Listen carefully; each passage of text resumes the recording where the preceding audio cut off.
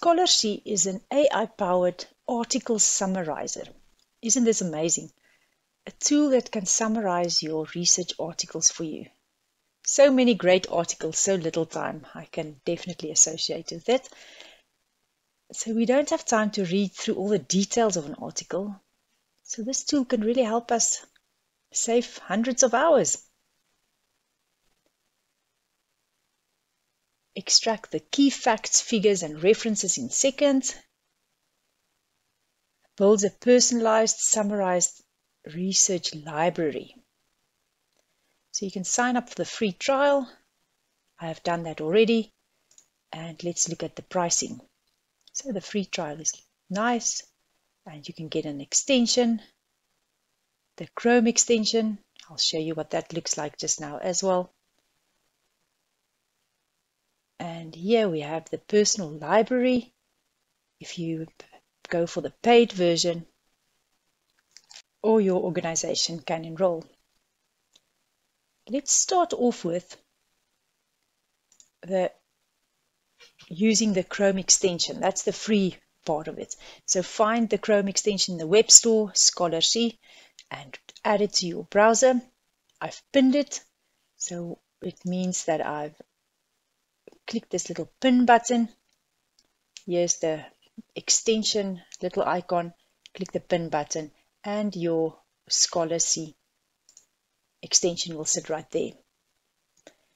Then go to an article on a web page, any research study. Here I found one on PubMed, Impact of Physical Exercise on Depression and Anxiety. And click on your Scholarcy little badge. Here we have a summary of this article. You can download it in Word, Markdown, or PowerPoint. How amazing. Extracted the key concepts. The abstract is there. Okay, it gives you a synopsis. Oh, nice. Scholarcy highlights. A summary. And you can download the full text. Okay, it's good if the full text is available, I guess. And it summarizes the introduction. You can even read more. I don't think this is a summary. It looks like maybe just extracting the most important information, methods, results, conclusions, even states the limitations.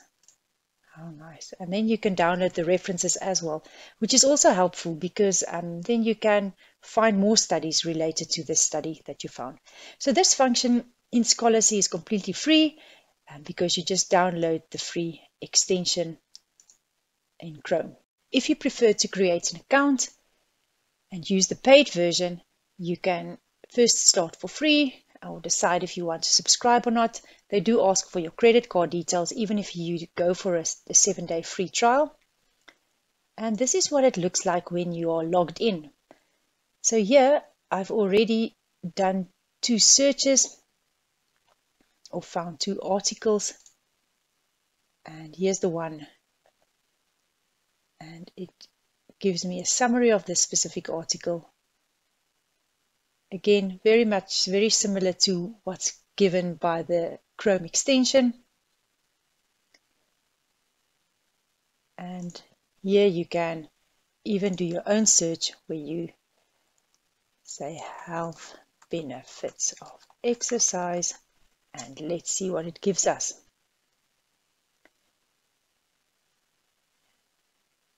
Here's a paper on the health benefits of exercise. It seems like it's free of charge. And then there's a number of papers that are locked up, so it means that Scholarcy don't have access to them. Let's see this one. And it's importing the document to your library.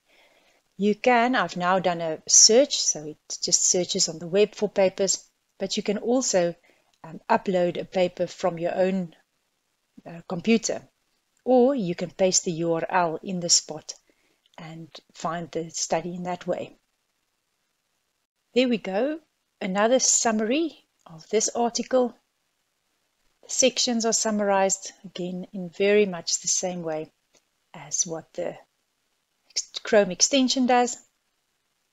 It does seem to have a few additional headings here, but I think it depends on what's inside the article. The Chrome extension article that we looked at earlier only summarized the limitations, but it seems like here we have future work and study compliance as well. But I do think it created the headings based on the content of the article. And here's a comparative analysis. This is something that wasn't available when we used the Chrome extension. And this is quite interesting. And it seems like it gives us work differs from previous work, confirmation of earlier findings. Again, confirmation, and it gives us studies that are different or the same as earlier work from within the study. Another thing that we can really learn from.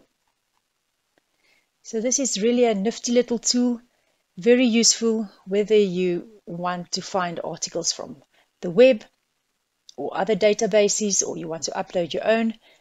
This tool can really summarize your articles quite well. If you found this video helpful, smash the like button.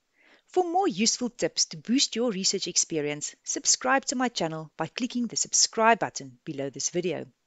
And while you're at it, hit the bell so that you get notified whenever I produce a new video. If you need a solution to a challenge not yet covered on my channel, leave a comment in the box below. See you in the next video.